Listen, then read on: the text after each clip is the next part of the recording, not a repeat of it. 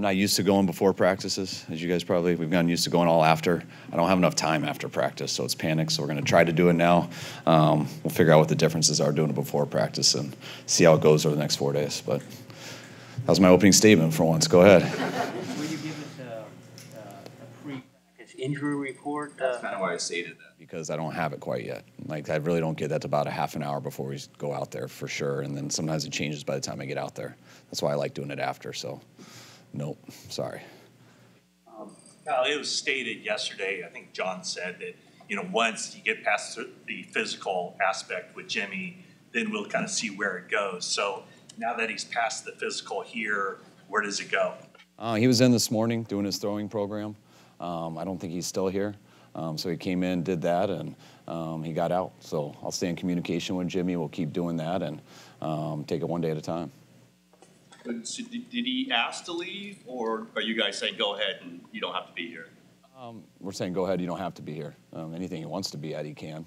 But I think Jimmy, like I said all yesterday, Jimmy, John, and I talked for a while. We understand every part of this situation, and I think both sides know each side's doing it as good as we can. Is there a scenario where he could be on the roster week 1 if a trade doesn't materialize before then? I don't give an absolute anything. So, yeah, I'm sure I could come up with the scenario, but I think I said earlier that would surprise me, and I still feel that way. What was the background of your lunch with Trey and Ayuk in San Diego? And are you impressed that Ayuk has seemed to kind of hang around Trey for a lot of the offseason? I'm impressed how Ayuk's carried himself. I mean, I think everyone knows how it started off last year.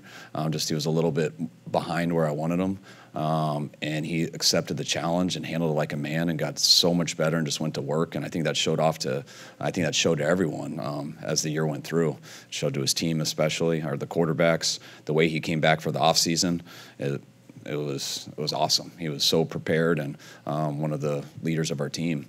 And it continued into the offseason. Some guys just hang around the quarterback so people write articles about it and they can get brownie points, but that's not Ayuk's style. So I liked where he was before he left, and the fact that he was with Trey for so long makes a lot of sense because he seems pretty determined. And they were just down by us working out. They went to go run some suicide hill or something, they call it. Lynch did it with them. Lynch didn't win. And then when they were done, they came over because it was right by my house. We were just going to go out to lunch, and they went in the ocean for the first time. That was fun to watch. Bond between Ayuk and Lance grown that you've seen over the last year, and how can that help on the field? The tighter people are at any position, the tighter your team is always an advantage. But especially, a receiver, every position depends on everyone else. But when those guys can react to stuff the same, and it's nice to be tight, but you also got to get those reps on the field together too. I'm sure the offense changes a little bit every year, but knowing that Trey is the starter, how much generally is this change? Is there a Trey-specific kind of lean to what you're doing now? Not really. There's a foundation that you got to teach everyone that, I think that we believe in, that you have to develop. It's not plays. It's how a tight end and a tackle can double team a D end up to an outside linebacker, how good they are at that, how good a guard and a center are at cutting off a shade up to the middle linebacker, how good a receiver is at beating someone, how you get all those plays you have to do well at, and then you try to play all your players' skill sets. But there's certain plays you got to get good at just to succeed in this league and to move the ball. And then what can Trey do differently than we've had? I do believe Trey's a threat to run at any time. So knowing that he's a threat to run at any time, that definitely changes. That gives another element that defenses have to worry about. Does it change your offense? I don't think so. If you look at outside zone runs and then the bootlegs we do off of them, there's no difference than that in a threat of a quarterback running. You don't block the D end, and if he chases the back, and we're doing a keeper or bootleg, just like a lot of teams do, it's the same element of handing it off right away and a back taken and the quarterback running. So it's just about making 11 on 11, and when you have a threat of a runner and they're not doing that, sometimes you can get free yardage. John told the story about you guys were on that charter or the plane after watching Trey's pro day workout or his personal workout, and you started drawing plays. What became of those plays? Did you use them last year? Did you install them? Or are you going to do it this year, or did they disappear? No, they're always there. some of those plays you do with quarterbacks who can't run. It's stuff that you could do off of what you always do.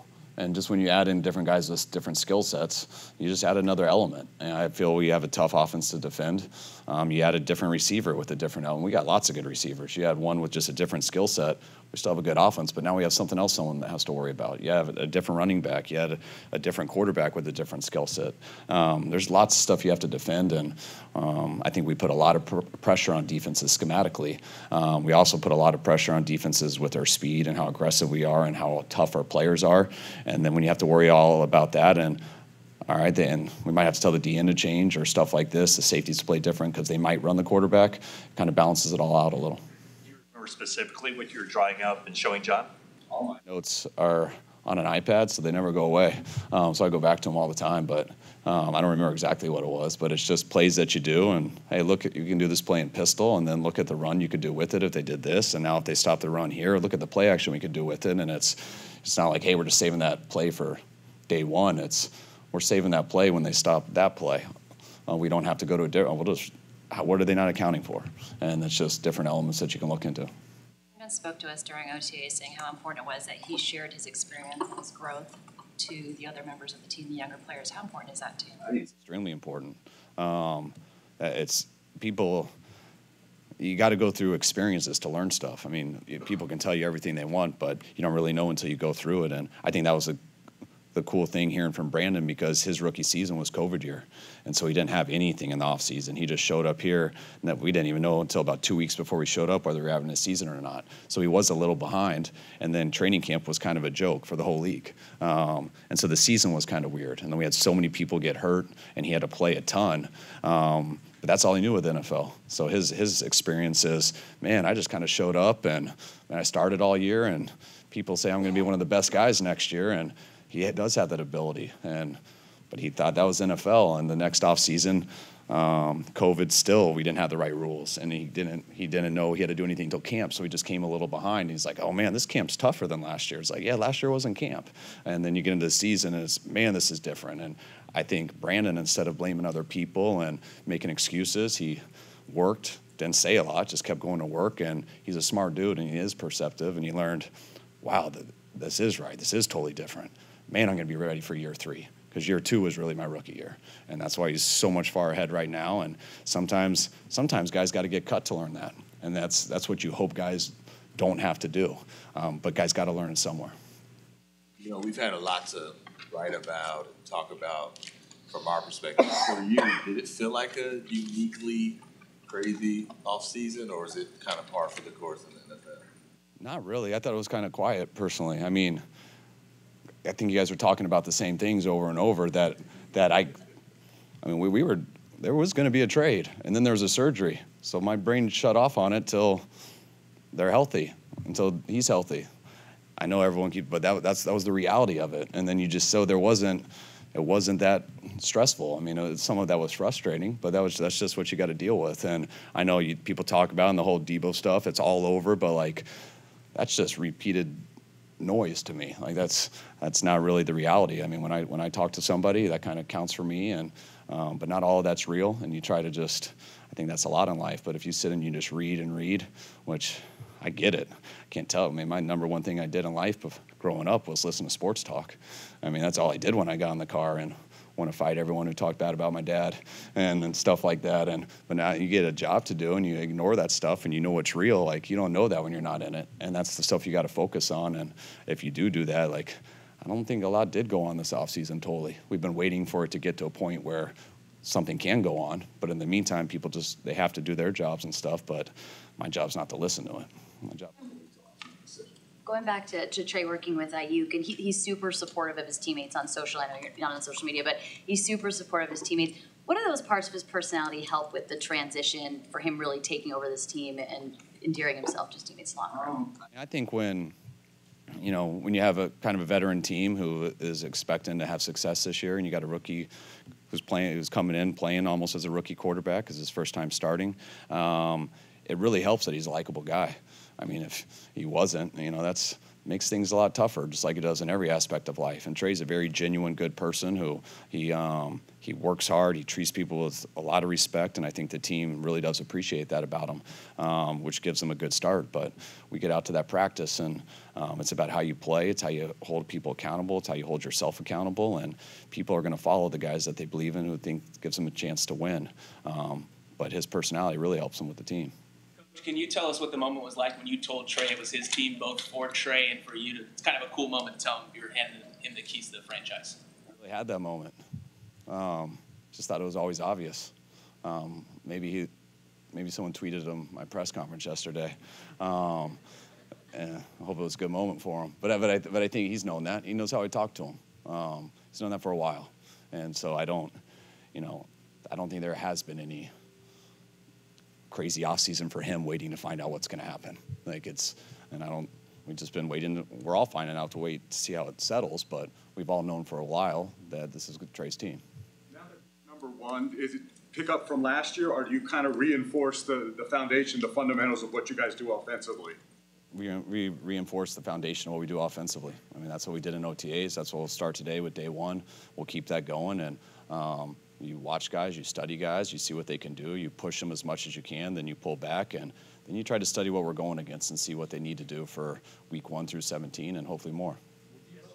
Said that Charlie Werner, that you're hopeful to have him at some point in camp. What about Jason Verrett? What's the projected timeline for him? Hoping to have him sometime in camp.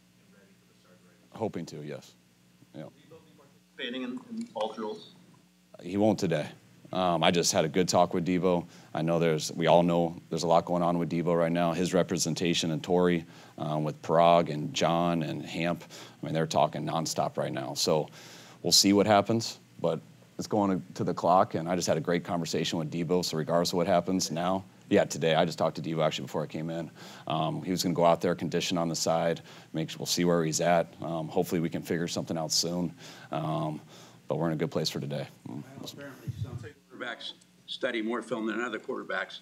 Where does Trey stand on that? Trey does everything we ask him to and more. There's a fine line with that stuff. You don't want to ever just study just to study. You want to know why you're studying, what you're getting out of it, and stuff like that. And sometimes that takes guys a while. I remember growing up and being in college and trying to play football, and my dad always telling me to study film, and I was ready to, and I'd be falling asleep about 20 minutes into it because I was just watching the corner and how to beat him, or watching how cool the receiver's gloves were, or what are you watching that's going to help you? And sometimes that takes playing, sometimes that takes seeing the league to really learn that. Some quarterbacks that helps more than others, and some can overstudy stuff to where they can't play with a clear mind in that pocket. So it's different for everybody, but you always got to work, especially that position. What were your and Chris Kaceric's thoughts on Drake Jackson coming out of that mini camp, and what kind of challenges does he have to kind of overcome to be a factor on the movement? We hoped for, and then we saw in college, we were very excited about and saw. We didn't do much team stuff, and we didn't do anything physical. So now we want to see him play football and see how he can get through a training camp, and if he can keep that athletic ability while continuing to get better and find a way to stay healthy while he doesn't. Take one more. When did it become, I guess, easy for you to block out the noise? Was that natural, or is it something you learned over your career? I'd say you don't learn it until you have to. And so I think I learned that probably in the first 3 months in Washington.